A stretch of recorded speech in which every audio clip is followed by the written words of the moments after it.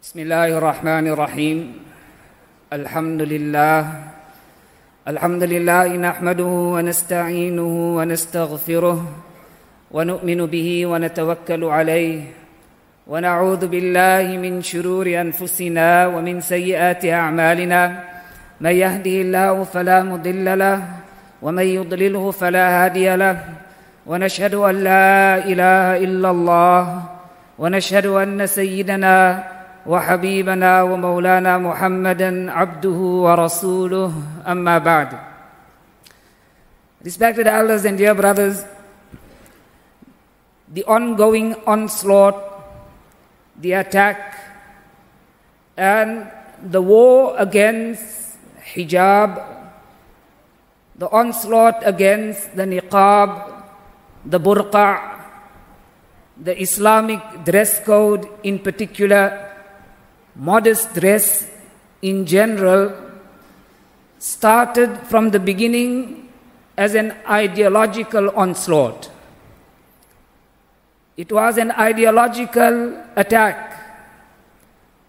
The tactics that were used were aimed at persuading and manipulating the perception of people and creating a negative perception about hijab, about the niqab, the veil, and the burqa. So different mediums were used through propaganda, through the different media outlets, through different social media platforms. We find that constantly and initially there was this attack and ongoing onslaught against hijab. Hijab was referred to as a symbol of oppression. The hijab and the niqab or the burqa was referred to as a symbol of male domination. It was referred to as restriction of expression. And these different tactics were used. So this was the idea decades ago. However, we find that this approach, the onslaught or the ideological onslaught, is one that had failed. يُرِيدُونَ لِيُطْفِئُوا نُورَ اللَّهِ بِأَفْوَاهِهِمْ. Allah subhanahu wa ta'ala says in the Quran that they wish and they want and their desire is to put out and to put off, to eliminate the nur of Allah. Wallahu mutimmu nurih. Allah says Allah will allow His nur, the light of Islam, Allah will allow it to reach perfection. Allah will allow it to reach its peak. Allah will complete His nur. وَلَوْ كَرِهَ الْكَافِرُونَ. Even though the disbelievers dislike it, even though they are disgusted at the hijab, even though they dislike the Muslim attire, even though they cannot tolerate the burqa, the hijab, Allah subhanahu wa ta'ala will make sure that that nur, whether it is in the form of hijab, whether it is in the form of any other symbol of Islam, regardless of their feelings and their perception and their attempts, Allah subhanahu wa ta'ala will allow it to reach perfection. In a tafsir al-Sa'di, under the commentary of this ayah, he says that this is a very powerful metaphor that Allah subhanahu wa ta'ala uses over here. تشبيه المعقول بالمحسوس. He says Allah subhanahu wa ta'ala uses this metaphor, the one who attempts to extinguish, to put out the light of Allah by using propaganda, by using their mouths, by using media. Allah subhanahu wa ta'ala says their failure in doing so is compared to the one who stands outside and he blows towards the sun, hoping to put out the flames of the sun. Subhanallah, look at the imagery, it's so incredible. Allah says that is their attempts. And that is what they are trying to do.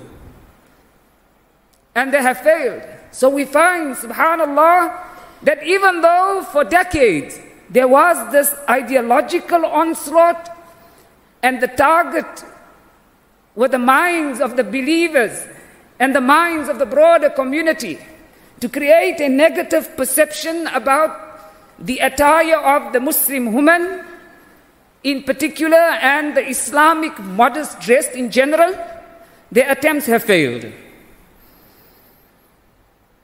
And history proves that whenever this attempt of theirs, the onslaught on the idea and the perception, the ideological onslaught, whenever it failed, they now adopted a more aggressive approach. They now legislated certain laws that forced you to now comply to the un-Islamic ideology.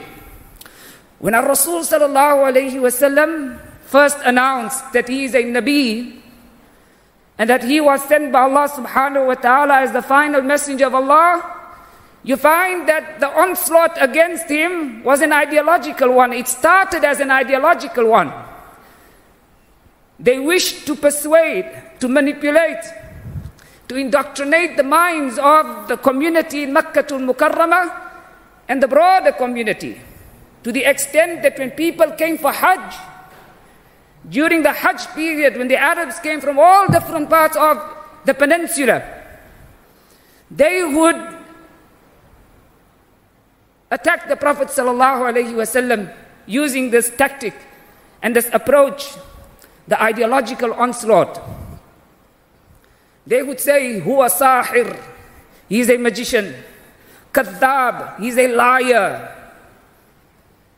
Ya ayyuha alladhi nuzzila alayhi dhikru innaka la majnoon. You are a madman, you are insane. But they failed.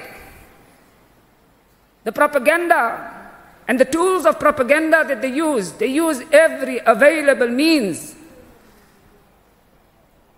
to attack the Prophet ﷺ and to try and create this negative perception in the minds of the people regarding him ﷺ.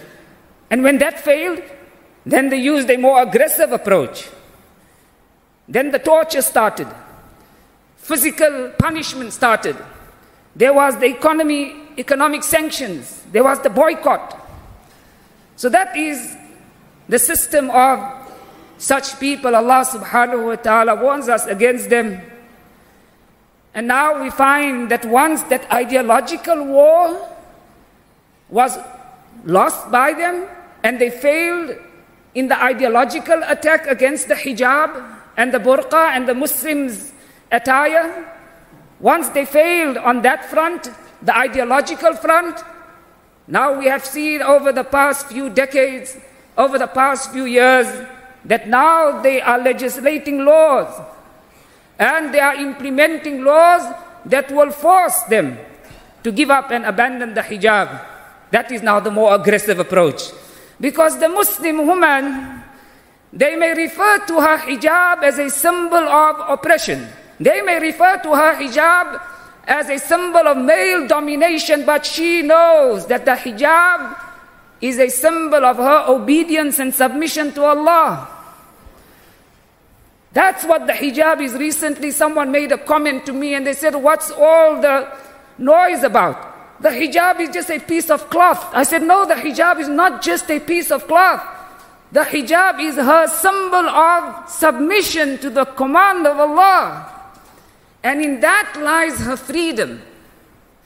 In that lies her freedom of expression.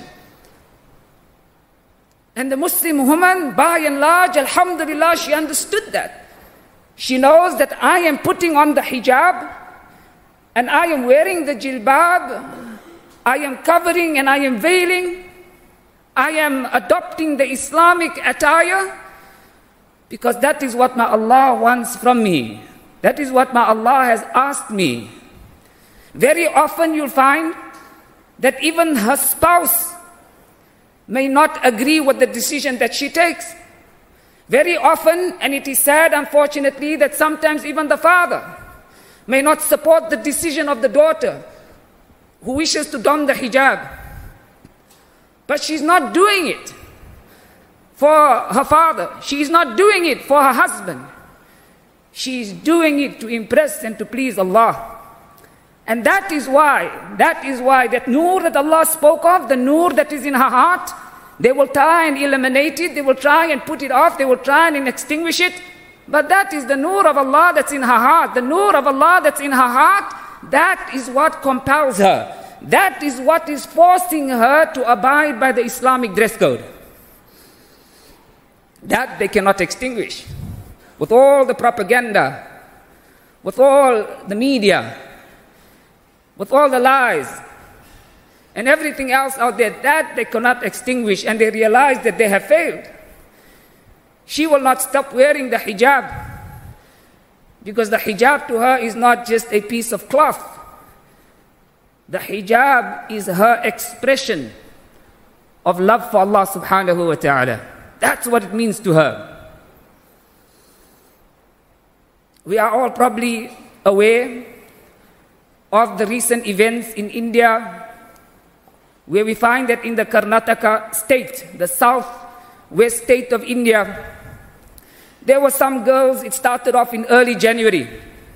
There were some Muslimah girls who were prohibited from entering a center of learning because they had on the niqab. They were veiled. And as a result of that, the issue then snowballed into a statewide issue. And there were protests and counter-protests. And much had taken place. Many of us are aware of it. Many of us may not be aware of it. But it is something that concerns every one of us. Rasul sallallahu alayhi wa sallam had said, مَنْ لَمْ يَهْتَمْ بِأَمْرِ الْمُسْلِمِينَ فَلَيْسَ مِنْهُمْ. If the affairs of the Muslims in any part of the world does not concern you or does not make you become anxious and does not worry you, then you do not belong to the Muslims. Rasul sallallahu alayhi wa sallam has compared us to one body. And we know the famous hadith where he says that when one body suffers any pain, when one part of the body suffers pain or suffers sickness, suffers illness, the rest of the body reacts, and the reaction is a natural reaction. You don't have to be called on to react. The other parts of the body and the rest of the body naturally react. It's a natural reaction. Why? Because you belong to that body. And if there is no natural reaction, what does that mean? I'm not part of the body. And that's what Rasulullah sallallahu alaihi wasallam says in the hadith. So the issue then went to the High Court of Karnataka state in India. And now in the week, the beginning of this week, we find that the High Court of the Karnataka state, they have upheld the ban. Unfortunate, but not surprising. So here we find another country, or one state within India, has now used the other tactic, the ideological war, the ideological battle and the ideological onslaught on the hijab. They failed in that front. And now they wish to use a different approach. And they have legislated law now that Muslim women are not allowed to veil themselves, to put on the hijab when going into these centers of learning. When we look at hijab, the veil, whether you refer to it as the headscarf or the burqa or the jilbab, the outer garment, the Islamic dress code and attire for the woman, when we look at it historically and religiously, you find that it was not Islam that introduced the khimar or that introduced the hijab. Yes, Islam perfected it. But when we look at it historically, you will find that there were many nations in the past.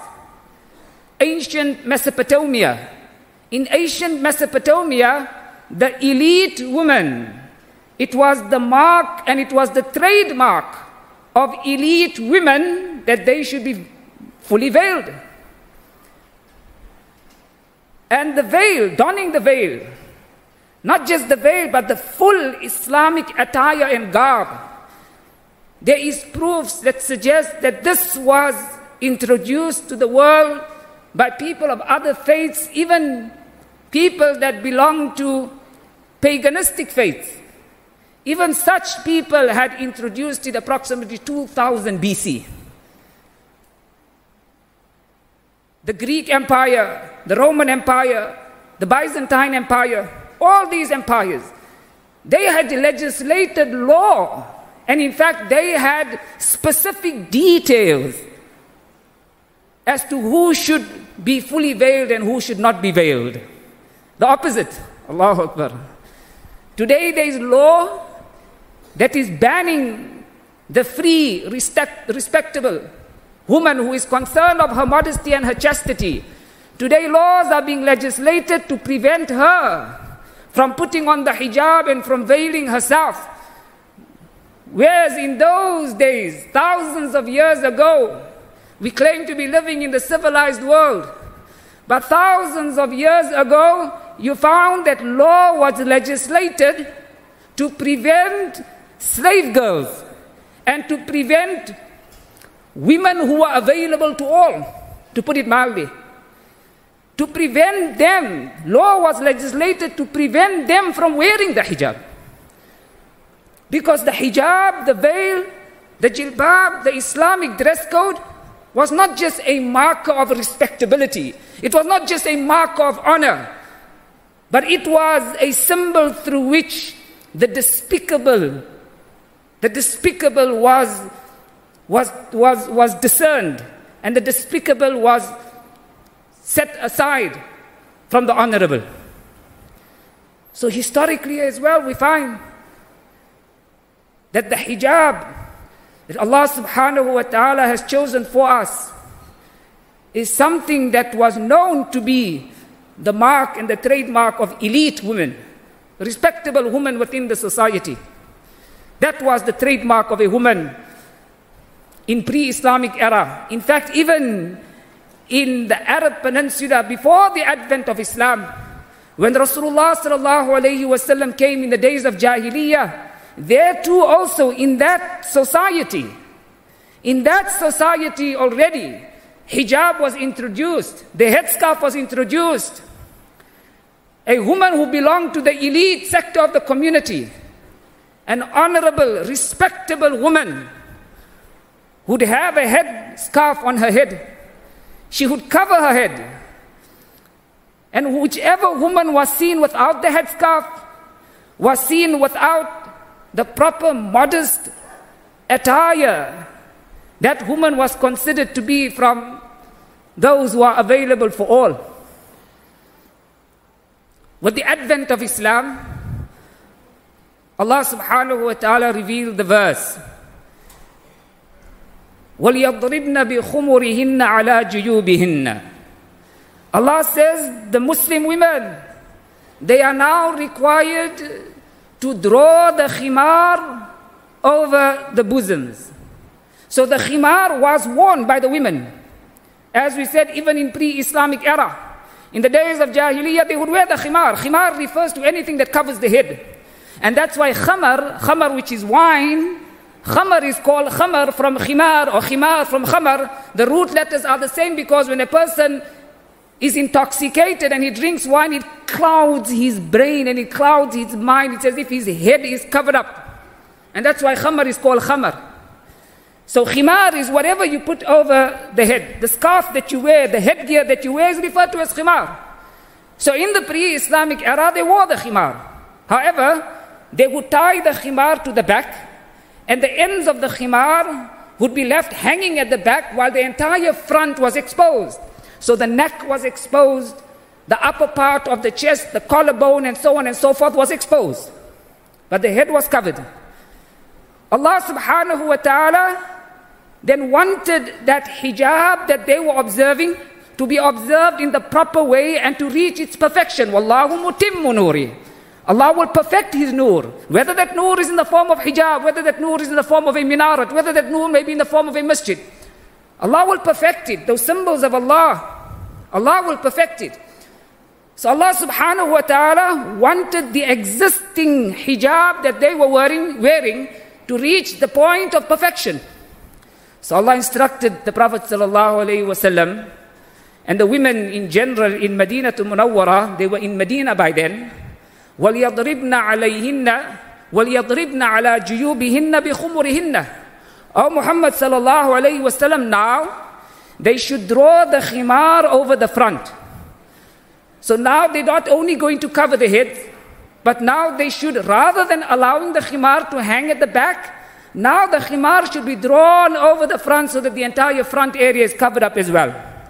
Aisha radiallahu ta'ala anha, commenting on this instruction that Allah subhanahu wa ta'ala had revealed to the women in the time of the Prophet sallallahu alaihi wasallam and every other Muslim woman, she says, "Ma ra'aytu khayran min nisa'il ansar." She says, I did not see women who were better than the women of the Ansar. لما نزلت هذه الآية قامت كل واحدة منهن إلى مرطها فصدعت منه صدعة فاختمرت. She says the moment this ayah was recited to them and they heard this ayah, immediately what they had done is they started tearing off pieces of cloth from their waistbands. They started tearing off pieces of cloth in order to cover that area up.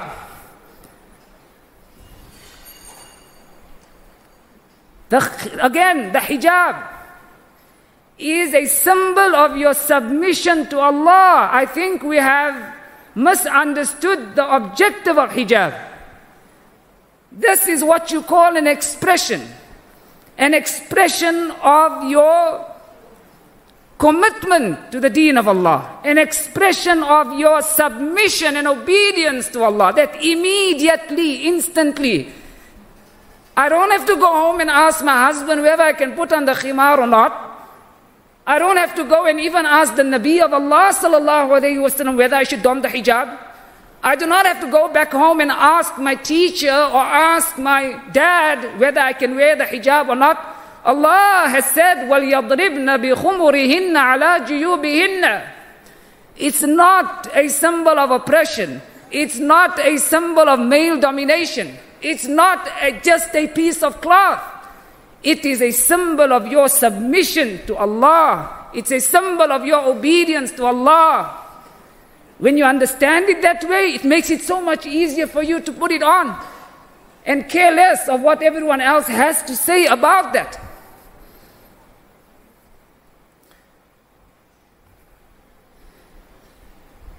Allah subhanahu wa ta'ala in another ayah of the Quran, so here Allah speaks about the khimar, the headgear or the scarf that she should wear.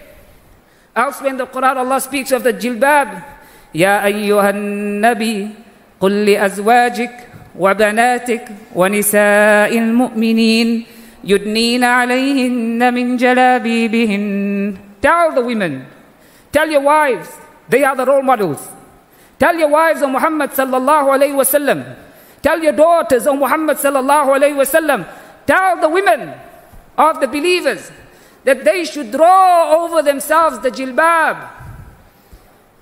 The jilbab, a loose outer garment to cover up whatever it is they are wearing. Why? The slogan out there in today's world is dress to impress. We believe in that as Muslims. We believe in that slogan, dress to impress.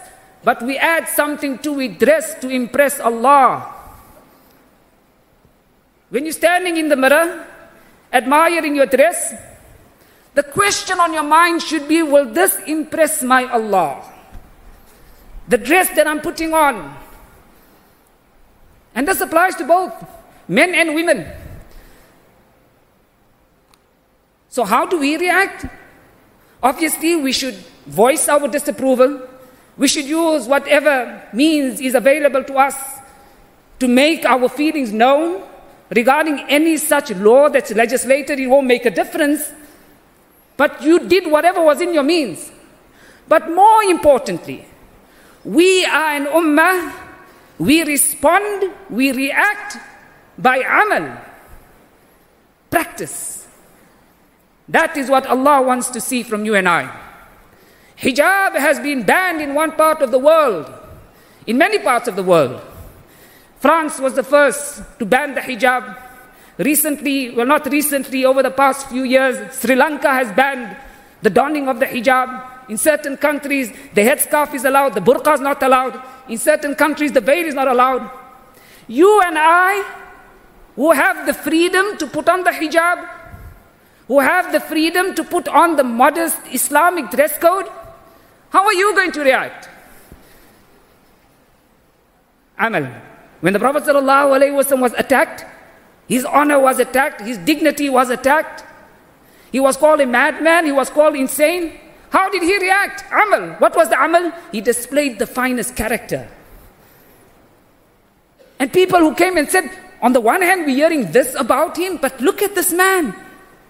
He's quite the opposite. Amal. You and I, that's what is required from us. Now more than ever. The need of the time. Our Muslim mothers, sisters and daughters. Now is the time.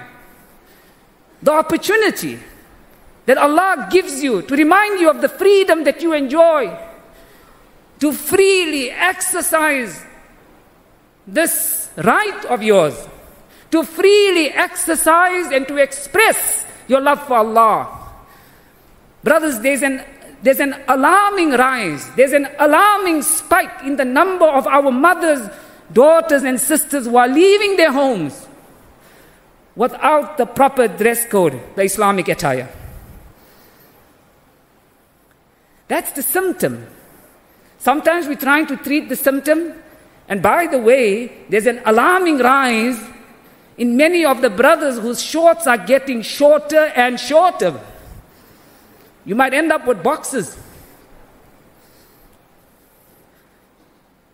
That is awrah. As much as that woman, the hair is awrah. Awrah means it's part of the private organ of the person. The thigh of a man is awrah. The knees are awrah.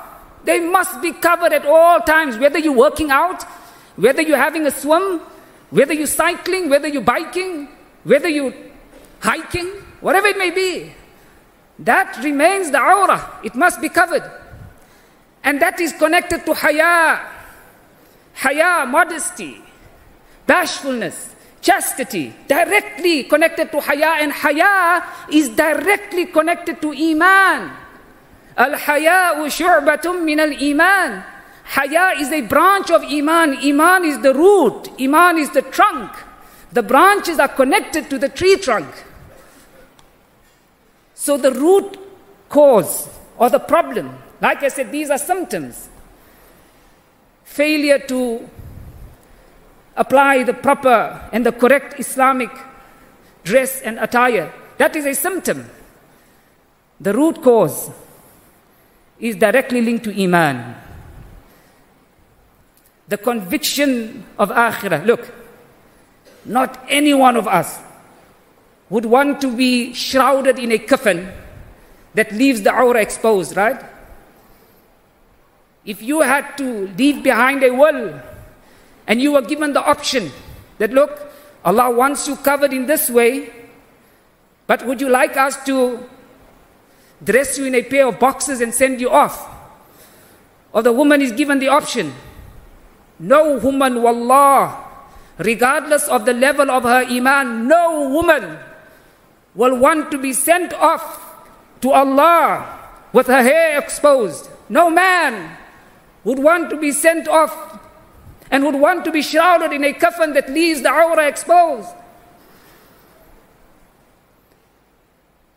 When a person is mayyit, the person is dead, a lifeless body, no one has any inclination towards that body. There's absolutely no desire towards that body yet. That body is covered up. How much more should that body not be covered up when that person is alive? And there are people looking at her, gazing at her, watching her, and there's a desire within the heart. So for you and I, over and above the dua that we should make, it's time for amal. And do it. Do it for the right reason and the right purpose, which is to express our submission and to express our obedience and love to Allah subhanahu wa ta'ala. May Allah Azza wa Jal grant us the understanding. Wa akhiru da'wana alhamdulillahi rabbil alameen.